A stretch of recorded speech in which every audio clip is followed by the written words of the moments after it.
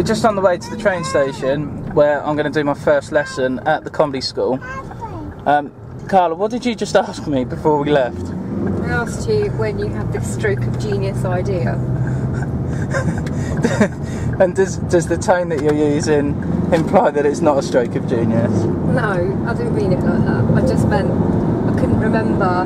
We've had a lot of ideas in our life together, and I couldn't. And usually it's been like an occasion. It's just dawned on you, and this just seemed to wriggle out of the woodwork.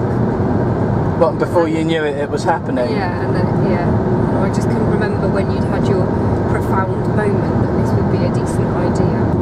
Do you think I've got a lot to learn? Yeah.